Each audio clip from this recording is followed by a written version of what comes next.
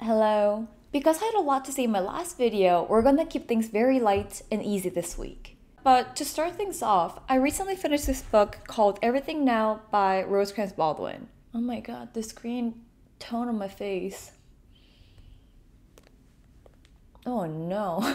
When I went to a good used book in Echo Park a couple weeks ago, which shout out to Jenny and Chris, if you're in LA and you're looking for something to read, go see them, talk to them, they're gonna give you a really good recommendation. This time, this was recommended to me. The book, it goes into all the aspects of Los Angeles, the good, the pretty, the bad, and the ugly. I really enjoyed reading this book, and while it didn't give me a new appreciation, it gave me a new perspective, a new kind of feeling towards Los Angeles, mostly positive. With this new feeling and perspective in mind, I wanted to go out and take some pictures and see how I felt.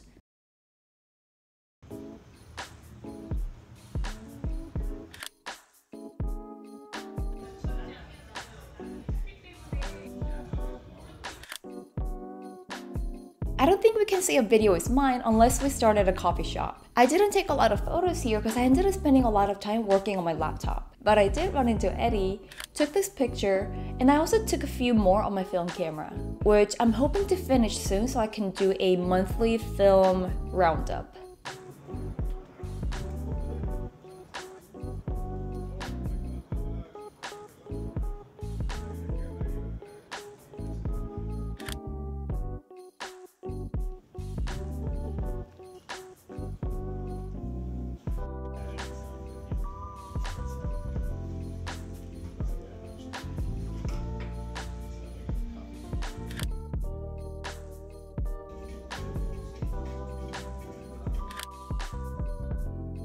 I might have talked about this when I first started the channel, but I love taking photos of coffee shops because there's always something new and different there. Despite the fact I was here for the first time, a lot of people are coming and going, and I got to photograph a number of different people, including their details.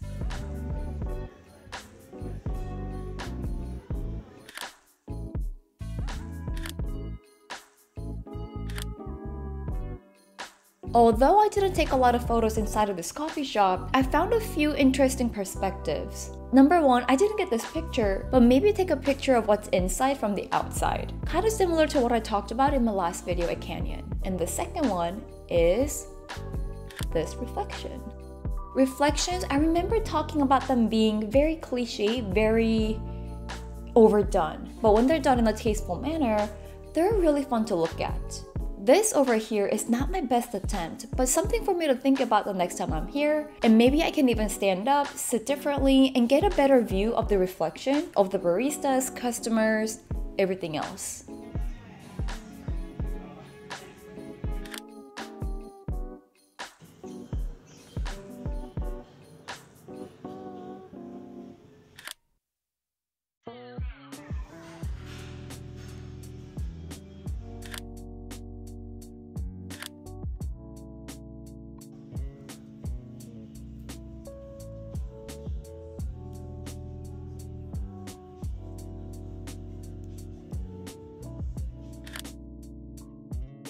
In the beginning, I talked about this book, and while it has yet to give me new appreciation, it kind of changed the way I think and feel about Los Angeles. And what is the best way to test out this feeling than going to an area you're very familiar with and you photographed a number of times? This was already off to an interesting start.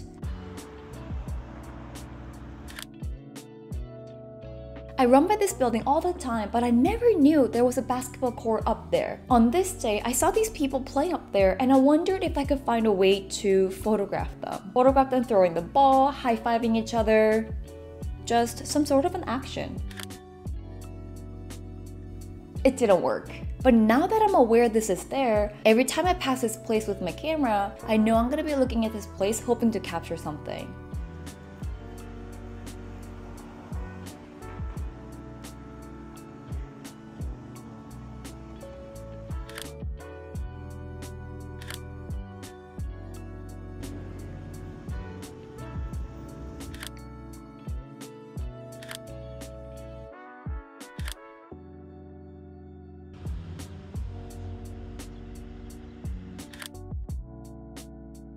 Another thing that really caught my attention on this day was the facade of all the buildings. Yes, who doesn't love a good symmetrical photo, but it's something I never really tried taking photos of.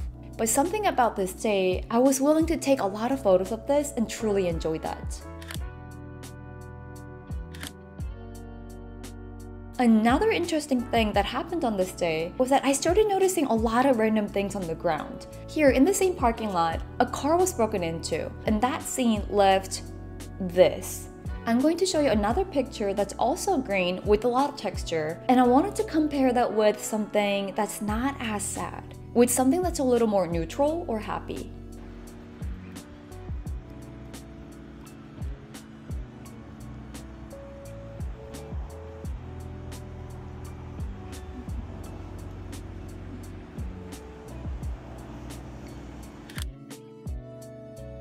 While I was leaving the parking lot going to the other side of the street, I noticed this man in green, and what was ahead of him? This white building with a lot of texture. I thought that was perfect. I was looking for something green and something that has a lot of texture. I started running towards him, but by the time I was able to get a good picture of him, a bus drove by, a car drove by, and I was out of focus. But knowing that this existed and I wanted to make a diptych, I stayed here for a little bit and got this.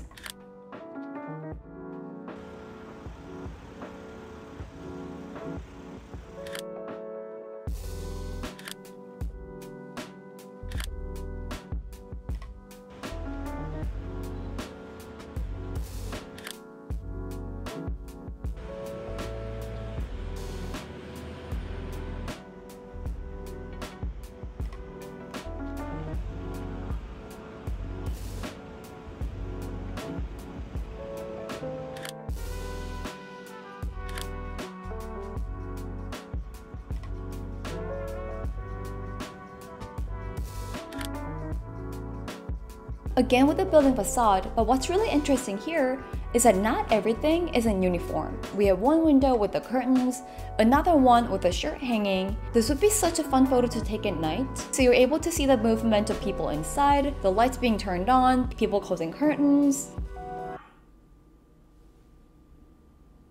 Did my Siri just go off? Yeah, I think this would be fun at night, but that also kind of means you're invading someone's privacy, which is a tricky matter.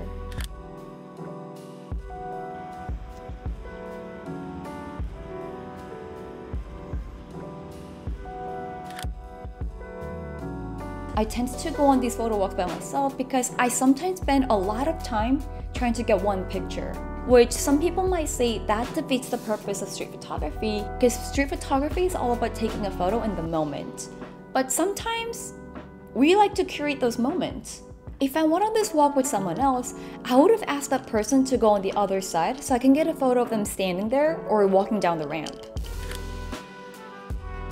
And also here, I might have asked that person to stand by the ledge or pretend like they're taking a photo of this spiral structure.